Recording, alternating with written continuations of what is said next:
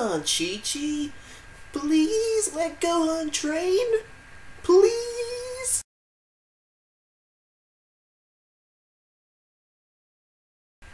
Hey guys, Toshio right here, and today I'm back with another What If. Well, actually, it's sort of a redo of a previous What If, because, yeah, got a lot of messages on Twitter saying that last time I tried to tackle this What If, I didn't really get to the point as quickly, therefore not a lot happened in the story, and so basically we're going to have another crack at it, and hopefully fill in some of those gaps from what I apparently missed out on the last time. And what exactly is this? I'm even renaming the What If because I didn't really like the title of the previous version, and that is What If Chi-Chi Let Gohan Train? But what are you talking about, Ryan? Did Chi-Chi let Gohan train? Sometimes. Nah, I'm not talking about, you know, the occasional time she said yes in Dragon Ball Z. I'm talking about from the very start. Ever since Goku, you know, bought those training weights when he was born. But Ryan, there's no way that Chi-Chi would let Gohan train. The fact is, Chi-Chi wants Gohan to be a great scholar. There's no need for fighting, remember? And don't be so sure. I reckon that there was always a chance Chi-Chi would have let Gohan train if Goku had been a little bit more persistent and a bit more forward with the point he was trying to make. But Chi-Chi, we live in the middle of the forest full of bloodthirsty, hungry beasts. What if Gohan gets gobbled up? No, not my baby. He's not gonna get gobbled up. Of course he can train. Of course he can. You know? And just like that, Goku's able to convince Chi-Chi to allow Gohan training. But just to be clear, Goku, whenever he's not training, I want his nose in those books. So, it's more of a compromise at this point, and because of that, Gohan is allowed to train with his father, providing that he is also studying, which is probably good because that'll provide Gohan a bit more of a balance in his life, which will allow him to grow more confidence as he gets older and matures. And of course he can defend himself from those nasty, hungry dinosaurs and tigers and things that live in the area. Really, not exactly a safe place to raise a kid when you think about it. And because of this, Gohan's latent abilities are detected more earlier by his father, and of course, this allows Goku to have quite an effective sparring partner, which prevents him from getting soft, you know, prior to the arrival of Raditz, which is about to happen now. So during the course of this training, Gohan, being as naturally gifted as he is pretty much catching up to his father pretty quickly. They're pretty much almost even in power. Goku's still being stronger, but it's providing a lot of benefit for the pair of them. And now they are off on their way to Master Roshi's for the big reunion, and everyone gets to meet my son Gohan. Okay, so they arrive and they have that little bit of their reunion, and but meanwhile unaware that there is a nasty visitor on their way. That is, of course, Raditz, the long-lost brother of Goku. And of course, just like in the original anime, he terrorizes that farmer, and of course has his little run-in with Piccolo. And of course, Piccolo being Piccolo, tries to pick a fight with Raditz. Not a very good idea.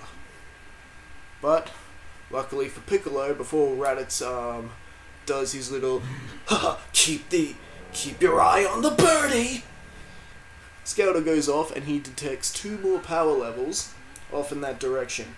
This is of course Gohan and Goku on Roshi's Island. So naturally, Fai's like, maybe this is Kakarot. There can't be too many people with power levels similar to the Green Man. So yeah, we'll just go there and find out. Yes, I am telling the story in a bit more comedic fashion, as a big Dragon Ball Z Abridged fan as well, like sort of a bit of a tribute to Dragon Ball Z Abridged. That was a good show. Anyway, so Raditz is on his way to Kame House. And the other difference to this story is that Chi-Chi goes to Roshi's Island as well. Yeah, I forgot to mention that. Yeah, Chi-Chi is with Goku and Gohan as well. Except they're more on the Nimbus, and Chi-Chi's basically following them along in a car. But rest assured, she is on the island too. And they're all having a big reunion. Because Chi-Chi has allowed Gohan to train, she's a bit more open-minded and more willing to see the rest of the Z gang and have more interactions with them, and you know, more of a social life would be good for everyone. So yeah, so this has already provided a bit of a change in Chi-Chi as a character, as well as Gohan's already pretty sure of himself as a fighter. And well, Goku definitely hasn't gotten soft. His power level is stronger than what it is in the original anime, for sure. So everyone's all chummy, having a good time. Bulma was all like, "So Gohan, what do you want to be when you grow up?" I want to be a great fighter like my dad, and also a great scholar. And well, you know, it's all chummy, it's all happy. So then, suddenly, they sense dark energy approaching. Huh? What is that? This is energy I haven't sensed before. No, it's not Piccolo. It's too cruel to be Piccolo. And then all Raditz shows up. Ah, we finally meet, Kakarot. I am your brother. You and I and two others are the last of the Saiyan race. And that whole speech goes on. What? I don't have a brother. This is my home and I will defend it. And of course, Krillin gets slapped through the house just like in the anime, and a fight breaks out. However, this fight doesn't go at all like the original, where Goku's pretty much just kicked in the stomach and Raditz flies off with Gohan. Oh no, Raditz has got a fight on his hand, and just like in the original anime, Raditz is fooled by the power readings in his scouters. Because remember, Raditz has no idea that these Earthlings can suppress their power levels. And this isn't just... The fact of the matter is, with Goku's extra training with his son, now that Gohan's been allowed to train with him, Goku's power level is a lot more close to his brother's. Raditz is still the stronger one, but Goku's power level is a lot more closer, so it's a lot more closer fight. Plus, he's got Gohan helping him as well, who is basically on the same level as his father. This is not good for Raditz. Oh, I've been in a little more than I can chew here. But even Chi-Chi gets a shot at Raditz in this. Get away from my son! Bam! In fact, here's a fan image for it here.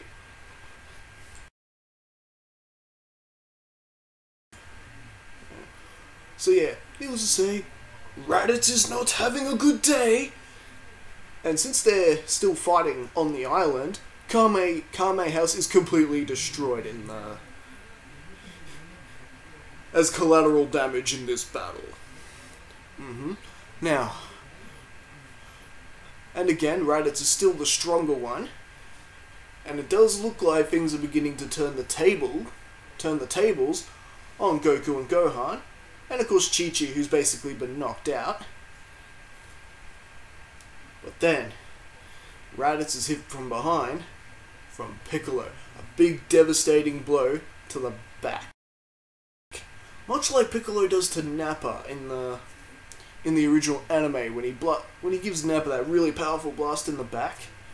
Difference is, this does a lot more damage to Raditz, because remember Raditz is significantly weaker than Nappa for starters, and he was caught completely off guard. Raditz is down. Nearly dead, in fact. And Raditz pretty much realizes the end is near, so he's all like, My Saiyan brothers will avenge me. They will come. They will destroy you all. And the whole reveals that they will be here within a year's time. Now, the biggest difference here is that no one mentions the Dragon Balls, because remember, Goku did not have to sacrifice himself this time to destroy Raditz. He did not have to do that this time. So no one's mentioning the Dragon Balls. So with Raditz and Nappa on the way to Earth, they have no idea the Dragon Balls exist. So with that in mind, and Piccolo of course just finishes Raditz's off when he's done talking and gloating that he's going to be avenged. And of course they are well aware that these two are a lot stronger than Raditz. Now comes to the point of what are they going to do in the meantime. Of course, they're going to start training. Now, Kami, overhearing everything, has decided Goku should go to the other world and train with King Kai. Big difference, of course, being Goku isn't dead. But being the Guardian of Earth, Kami can arrange certain things that will allow Goku to go to the other world and receive King Kai's training, regardless. Makes the closer King go, oh, but Goku's our only hope. If you check his record, he's done the right thing his entire life. If you don't do this, that line back there is going to increase by 6 billion. Alright, another tribute to Dragon Ball Z abridged there. Anyway, so Goku's on his way, he's running along Snake Way to get his training from King Kai. Meanwhile, Piccolo, Gohan, and Chi-Chi are training together. Because Piccolo saw Gohan's potential and figures it's wise that Gohan continues his training with Piccolo. Chi-Chi, not really wanting to have anything to do with Piccolo, realizes the threat and decides, Alright, fine, my son can train with you, but on one condition. I'm going with you too.